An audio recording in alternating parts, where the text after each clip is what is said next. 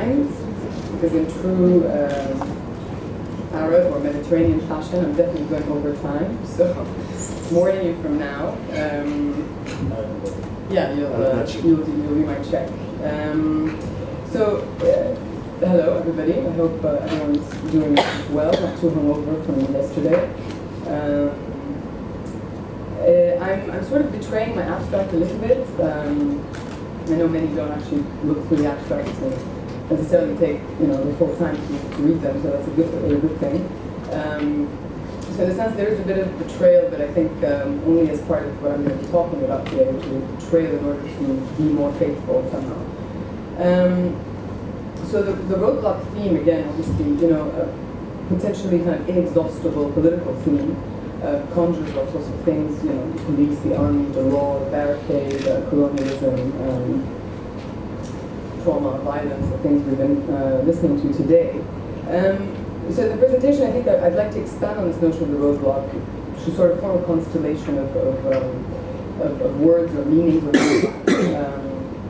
coming from the word block, limit, impasse, paradox, and back to aporia, which all points to some sort of struggle, to opposition, but something beyond, something that is constituted by this paradox, from within it, as it were. So something that requires a specific terrain in order to exceed it. So a roadblock, in a sense, is simultaneously a block and a way through. Right? Silly added the London Underground. A lock is a gate. So I'm going to proceed in note fashion, in a sense. So they do all come together. There is a thread. But I like the idea of a sort of thought notebook or associations. So there'll be notes on love, on exhaustion, on the crisis of witnessing, testimony, fiction, as sort of roadblocks that carry something within and that allow us to think things through together today. So I'm going to be asking, I'm going to be raising, hopefully, some questions rather than responses or answers. I realized also along the way that most of the people I use or vulture are kind of white, continental philosophers, white men, as it were. So we're going to put them to good use, I hope. And along the way, we're going to stop with two artists, work. One is Yazan Khalili, who's with us here today. We're going to show a bit of his work on love and other landscapes, and the Atlas Group in the context of Lebanon and the Lebanese wars. So I won't start like Gianfranco with sex. A little bit more conservative. We're going to start with Hannah Arendt instead. So some writings on Hannah Arendt present her thinking about politics as essentially carrying a double negative, or to be colloquially dialectical, as in a confrontation between, or an inevitable relation between nihilism and wrongdoing on the one hand, and the labor of thought on the other. So kind of a confrontation with empty present time, as she calls it, and a need to undo accepted doctrines. The dark times that we inhabit are not the names and lists of 20th century tragedy. They are not, I quote, genocides, purges, and the hunger of a specific era. Instead, darkness refers to the way these horrors appear in public discourse and yet remain hidden. Official government speeches, news flashes, states of emergency, diplomacy, protocol, humanitarian discourse, embedded journalists, taken further, identity politics, are precisely masking from view the very life at stake. They perform the very same act, or at least engage in an orderly polemic within the confines and grammar of the public discourse that has in the first instance produced and framed or masked these issues. So how do we take this masking while showing, this paradoxical masking while showing, to make it burst, to produce other effects, affects, politics, positions? Obviously part of a much bigger political question, or questions, how do we speak truth to power, in the words of Edward Said? Protest, resist, as it were, make political art, between quotations, without that being in turn sort of ingested, co-opted, nullified. So the first note is on love. And I start with a quote by Jean-Luc Nancy from the Inoperative Community, a chapter called Shattered Love. So we know the words of love to be inexhaustible, but as to speaking about love, could we perhaps be exhausted? So following research, so Alain Badiou was doing this research on dating websites and the language used by dating websites. Meet, love your life, between breakfast and lunch, efficiency, speed. So following this research, Alain Badiou asked in his book of interviews, In Praise of Love, has love under capital become essentially about guarantees and safety nets? Love without suffering, love without chance? Has a capitalist logic even perforated our relationship to love so as to sell it as insured, assured, against risk, against time wasting, controlled, regulated, commodified? So he compares this risk-free approach to love to American zero-dead wars or smart bombs, and argues for a reinvention of the idea of love, not as a contract of gain and loss, what am I gaining, what am I getting, what am I not getting, or even as a strengthening of the social bond through marriage, there, what have you, but on a model of life based on risk and adventure, and in the case of Badiou, communism. But, so I quote, as an existential project, to construct the world from a decentered point of view, other than that of my mere impulse to survive and reaffirm my identity. So, two lovers are leaning against one another, in this example, and looking over a beautiful sunset or a landscape. And each knows that the other is seeing that very same landscape. And it is that knowledge of the different views converging, now incorporated into sort of a third subject that isn't there, they're viewing together. This subject that can see the landscape, quote, through the prism of our difference. So that this world can be born not just to represent what fills my own personal gaze, but, quote, that love constitutes precisely this paradox of identical difference. So love being the model here, identical difference, oxymoron. Excuse me, as we're thinking of love, or of love as a kind of thinking, so how both love and thinking involve for Jean-Luc Nancy a form of generous reticence. So again, a paradoxical condition. So again, for Nancy, thinking about love is so ancient, so abundant, so diverse, has not everything already been said, as it were. Similar to, I think, our running theme, which is the relationship between art and politics. We get to how this is connected eventually. Are we not exhausted? Have we not exhausted all possibilities?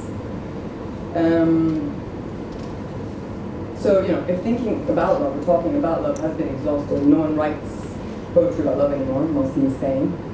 We find genre novels in, $1 shops and Daniel Steele kind of bestsellers and so on, soap operas and new age gurus.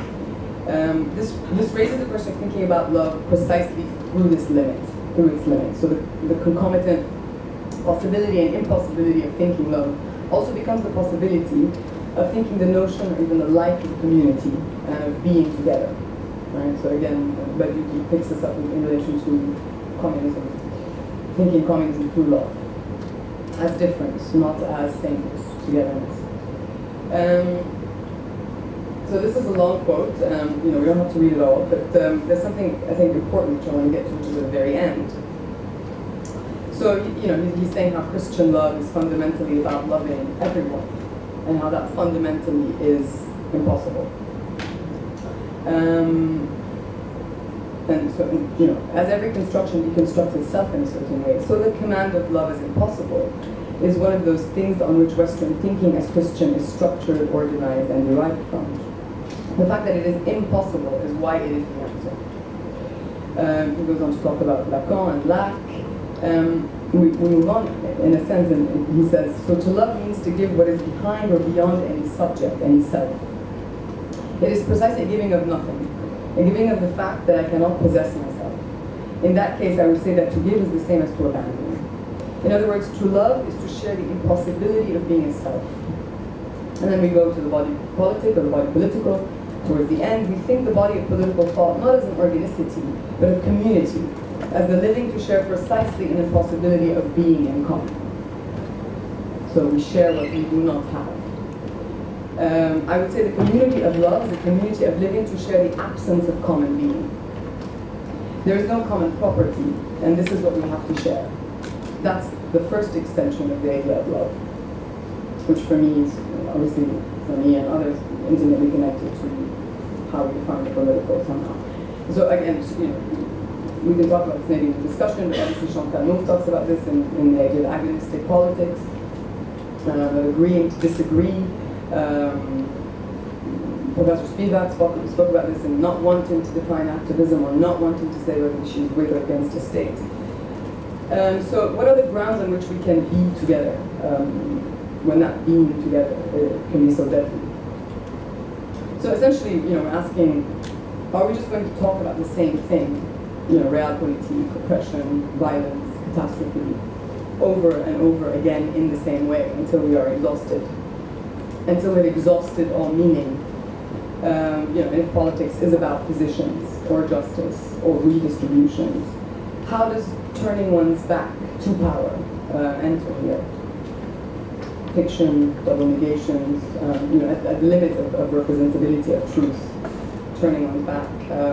Opacity, a term by art historian T.J. Demos as well, the notion of versus transparency, opacity as a form of making political art, as it were. So just take a little detour to, not a detour, it's on the way actually, but Deleuze on Beckett, again another long, we're not going to go through all of that, but Deleuze talks about exhaustion as being far more than tired, as having exhausted all possibilities within, and thus all possibilities of realizing anything outside. So I quote, the tired person can no longer realize, the exhausted person can no longer possibilize. When one wants to realize the possible, so I want to come here, I get dressed, it all happens in a specific order, I have plans, goals, preferences. In exhaustion, the set of variables are combined and recombined endlessly and arbitrarily. It doesn't matter if I'm wearing, my slippers to come to the talk, or if I don't even go out at all. There is no order of preference or goal of signification. This chapter on exhaustion is on Beckett, so we're sort of hijacking that a bit to talk about what we want to talk about here. So as I quote, one was tired by something, but is exhausted by nothing. The exhausted might accomplish something, but realizes nothing. So permutations and combinations have sort of become endless, and this is, for those who know Beckett, but because she has renounced all need for goal or signification, the exhausted renounces the possible. And therein lies the pursuit of the formless or the unformulated, but also the seed of something possible somehow, which is the paradox for Deleuze. So if language only names the possible things, and the exhausted has exhausted the possible, how can one combine what has no name? It must then perhaps invent a meta-language. Words no longer realize the possible, but, quote, must give possibility a reality that is proper to it. So cut up language, broken up language, dried up language, interrupted flows and voices. This could even mean silence. But even in silence, following Beckett, one must ask what kind of silence one keeps. So what could be, a question that we get to again, it's interesting now because we're going to show Yazan Khalili's work. What could be the posture, or the image, or the language of living inside exhaustion? So I think I'll probably show you the work first, because you might be tired of me talking at you, and then I'll go back to my reading of it. So this is on Love and Other Landscapes by Yazan Khalili.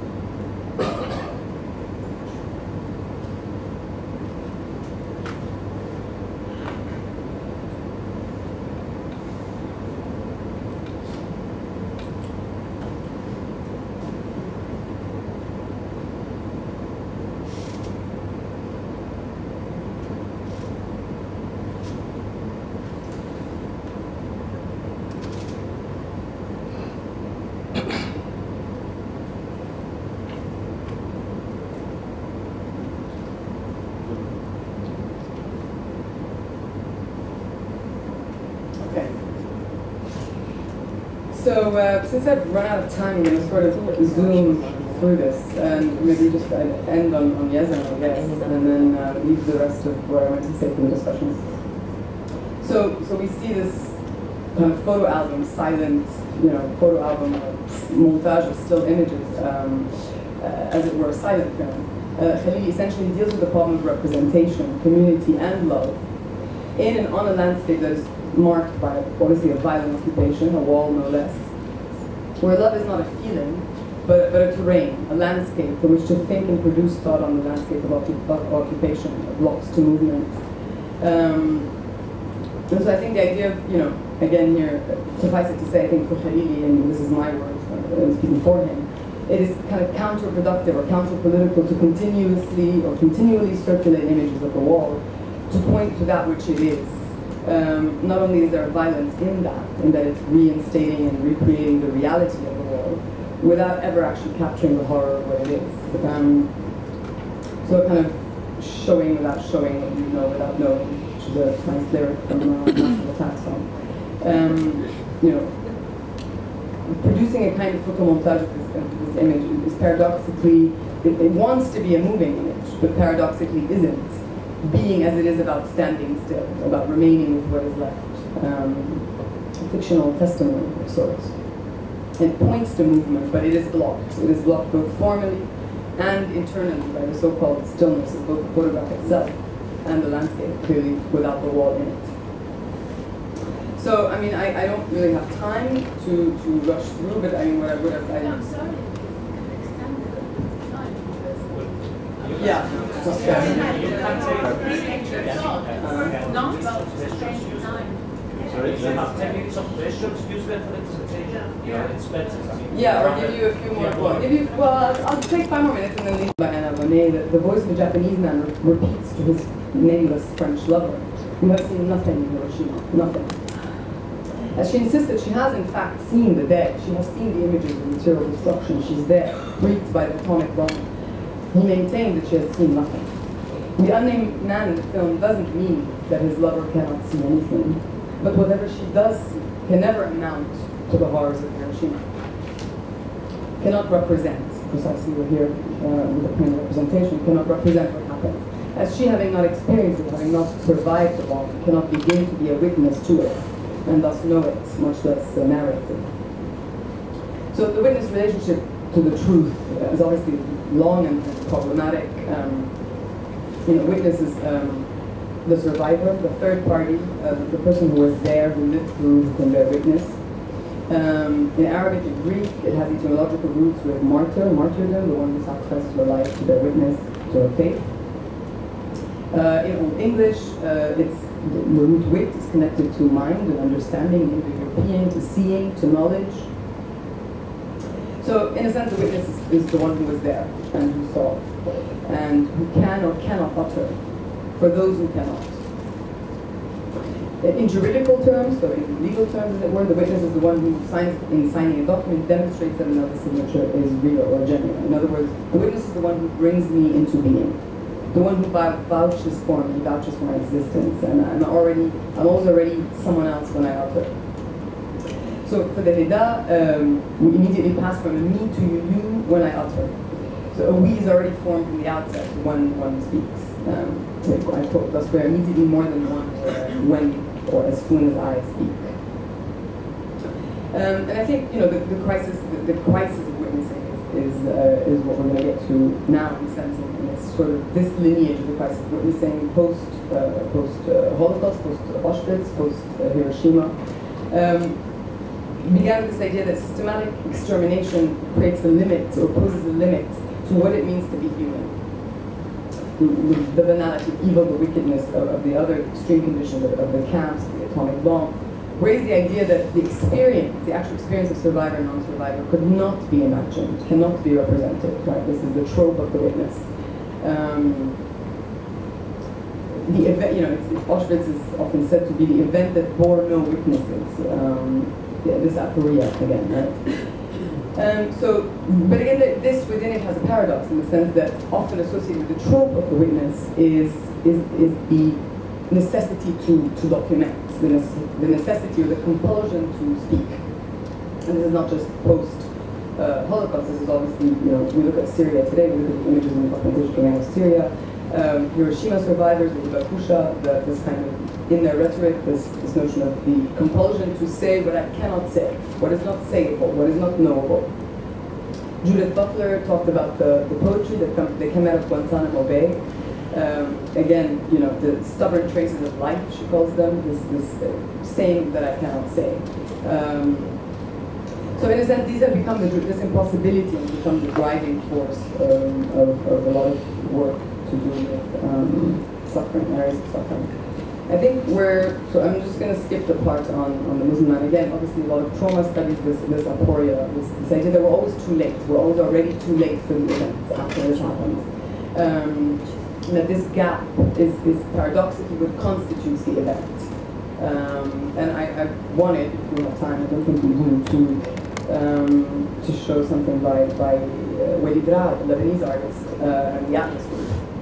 There was a recent explosion in Lebanon in October, a car bomb, and you know, having seen this site endlessly, right? These images circulate endlessly, that they are exhausting and they have exhausted themselves, as it were, and you know, no longer have meaning, right? I mean, this kind of economy of constant media images, and you just watch them. In a sense, there is a kind of sense of you know, being a bottomized spectator, as it were, which I'm sure a lot of us feel when we're engaging in the real, between quotations, whatever that might mean.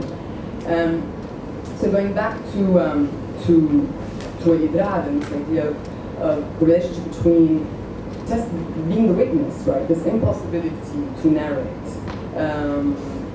or rather saying that I cannot say, is where testimony and witnessing is connected to fiction. And I think Yazan Khalili, that we showed, does it in an interesting way. Are we just going to talk about the wall? We're just going to represent the wall, or you know, colonialism endlessly? Or are we going to, you know, trick the format, which is a sentence that Lara used yesterday from Mahmoud Darwish? Are we going to you know, find another way? And this is what the connection between testimony and fiction that is interesting. A lot of kind of post-catastrophic spaces, post-catastrophic artworks, I think. And I think the Atlas Group is exemplary of that in the case of Lebanon. I don't know if any of you know the Atlas Group. Yeah, and we're done anyway. But if you don't know the Atlas Group, you do now. And we have taken you to the website. But to see We Can Make Rain, No One Came to Ask, which is a sort of, well, docu-essay, which is fictional testimony of car bombs in Lebanon, which I think is far more interesting than watching the news of the car bomb. But this is something that we can leave for later. Sorry for taking everyone's time.